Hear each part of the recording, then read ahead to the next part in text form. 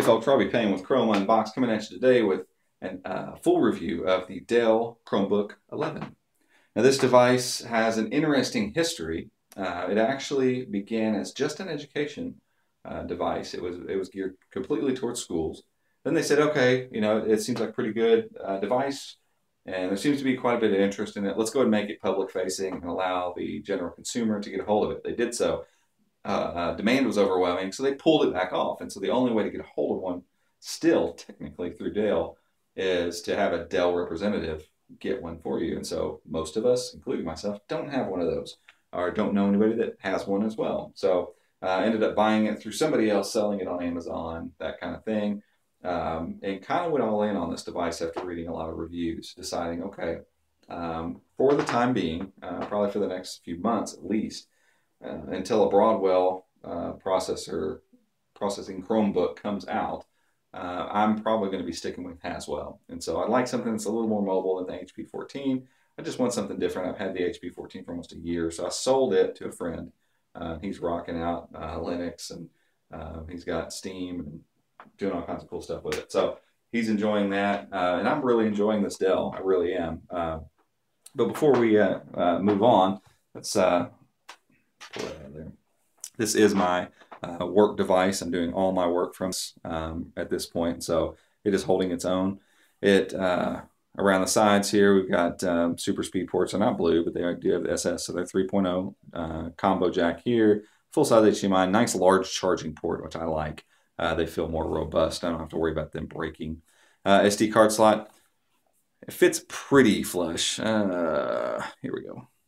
Kind of see it sticks out just a little bit, just enough. And so I don't know if that would bother most of you, but it doesn't bother me at all. Nice wide hinge back here. And then we have the fan vents, screws, and two large feet instead of the little nubs. So an interesting take.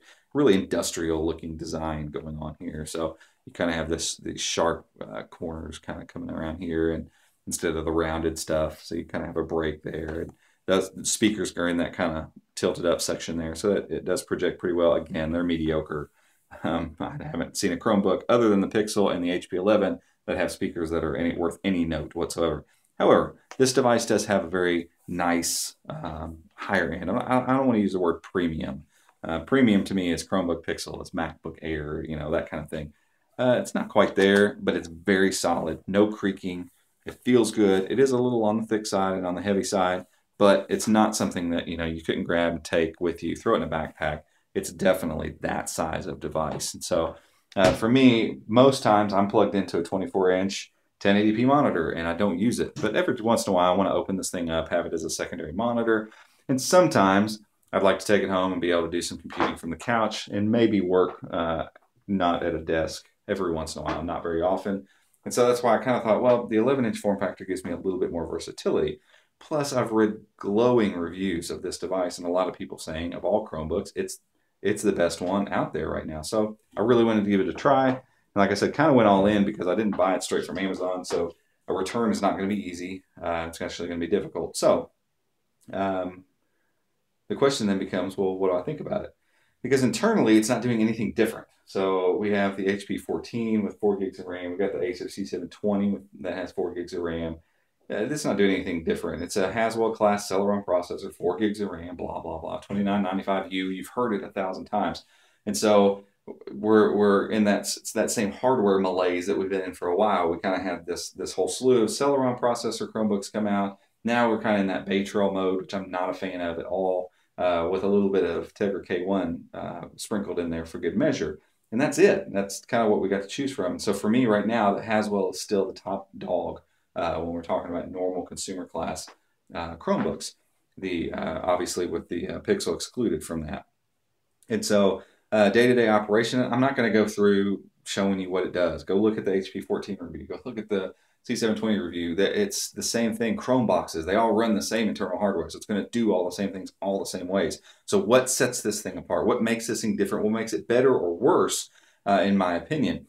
I will start off with the screen. I like the fact that it's not matte. It's not an anti-glare screen. You can see reflection in it. Some people think that's good. Some people think that's bad. I tend to think it's good. I think the screen looks clear through clear plastic. I also don't like the grit that anti-glare puts on on the screen. I think it takes a low resolution and makes it look even more crummy.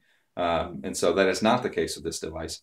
I don't care for the huge bezels. I think they almost could have put a 12-inch monitor in this, a 12-inch display in this, and easily gotten away with it. No problem. I mean, these bezels are huge. And so that seems a little bit wasteful, makes it look a little cheap. So I'm not a huge fan of that, but I've done a few days of work with this in my lap, no problem. Again, it's no better or worse necessarily than any other Chromebook on the market. The colors are washed out, the viewing angles are terrible. It's a TN panel. There's just nothing to say for them. They're terrible, terrible plays.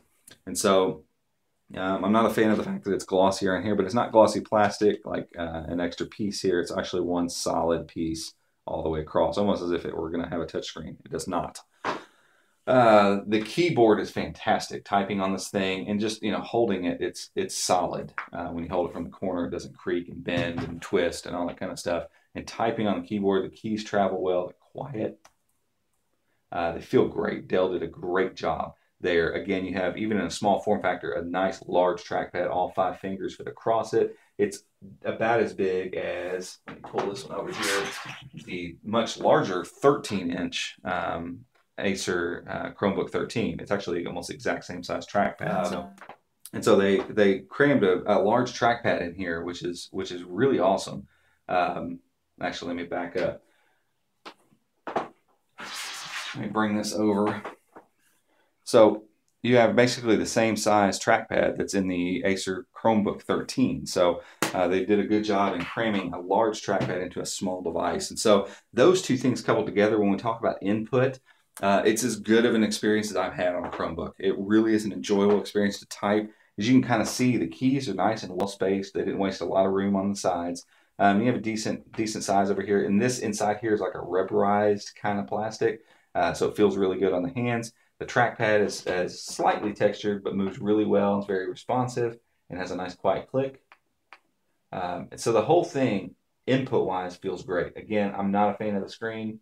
And there haven't been too many Chromebooks where I am a fan of the screen. So I'm not really surprised by that. And I did, before I got this, I think when I did the unboxing, I mentioned this. I really thought there was a chance I was going to be able to open the screen up and actually replace it with the HP 11 IPS panel. I've since found out they use a different pin format. And there is a thing that could possibly convert it, but I have no clue how that would fit in there. And I'm not really a fan of opening this stuff up and maybe breaking something and not going back together and blah, blah, blah, all that stuff. I'd like to be able to sell it because I really feel like when Bay Trail processors come out, I'm going to go with a Chromebook that has an IPS display and a Bay Trail, or not Bay Trail, Broadwell processor in it. And so that's kind of my hope that somewhere early in the year we're going to see something like that. For right now, I've got I've got Ubuntu with GNOME running on it in here just fine. Well, I say that. Oh, I think my battery might have just died. Perhaps.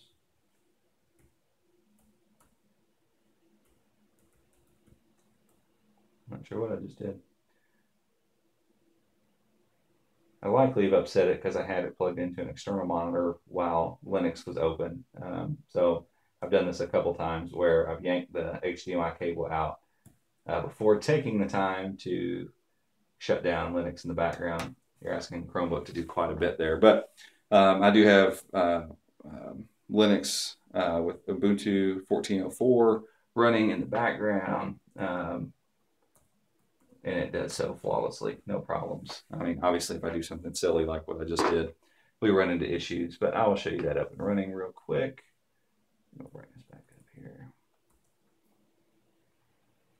So that for those of you who have not taken the dive and done this yet, you only have to do all this kind of command stuff upon restart. So we have to start the Ubuntu environment up. But 14.04 runs just fine. I have not had any issues with it, and GNOME is actually a pretty nice little operating system. So I've actually got Google Chrome running over here as well, and it's nice and quick, and it does just fine. And so we can switch environments just like that. So it's nice and quick. Again, we're not going to sit and get stuck on how things run, but we see things moving back and forth really quickly. And Chrome always wants me to put stuff in. There you go, I'll be happy.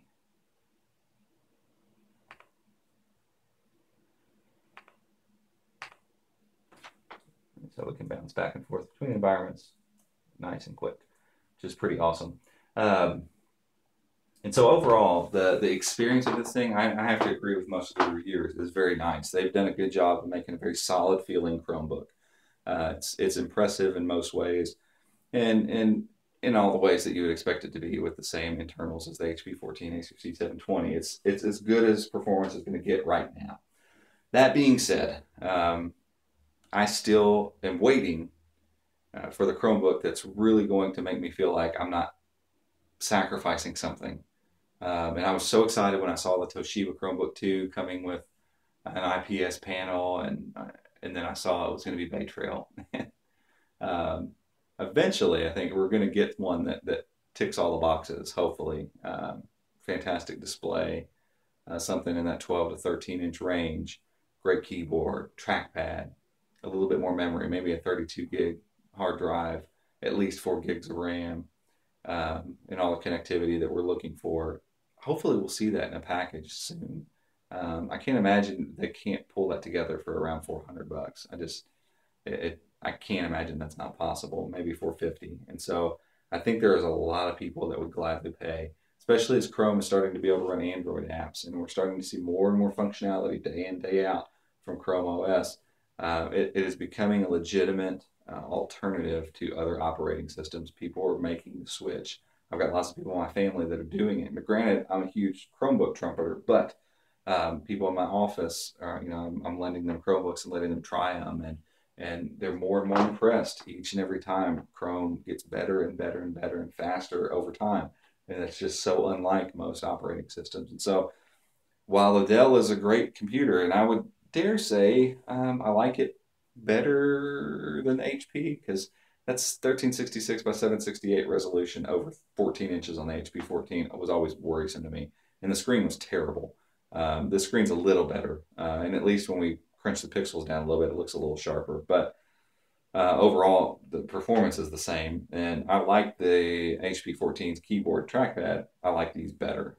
This is probably one of the best input experiences I've ever had. Feels really good typing on it, and obviously it runs really well with this processor. But hopefully, in the next few months, we're going to start finally seeing the next generation of Chromebooks. Really, I think Bay Trail is kind of, I don't know, stopgap, kind of a filler kind of thing, and I think Bay Trail has a place. Those processors, I think, can fill that $250 thing of, hey, I need something on the couch around the house. But for those people that really want to start using Chrome OS to do a lot more stuff, myself included, I think there is a market for one that doesn't sacrifice anything really. That's in that $400 to $500 range. That, again, you could spend $400 to $500 probably on a comparable PC.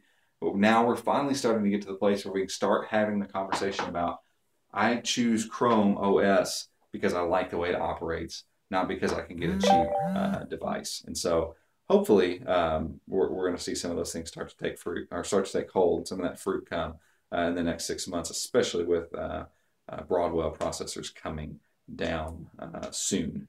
And so if you have any other questions, feel free to put them in the comments. As I've said in the last couple of videos, I apologize if I haven't gotten back to some of you all in a timely manner.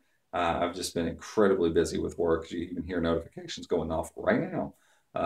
I've just been really, really swamped with work. So even just getting these videos done is pushing it for me. And so I will try to get back to your questions and comments. I enjoy the fact that people comment back and forth to each other down beneath them. A lot of you guys are just as knowledgeable as I am about this stuff. And so you can answer some of those questions, and it's awesome. If you like this video, give me a thumbs up. I appreciate it. Subscribe to the channel. The more subscriptions, hopefully the more Chromebooks. I'll start seeing some Chromebooks without having to pay for them. That will just help me do more reviews and help me get more stuff to you guys more often. So appreciate you all for watching. And until next time, have a good one.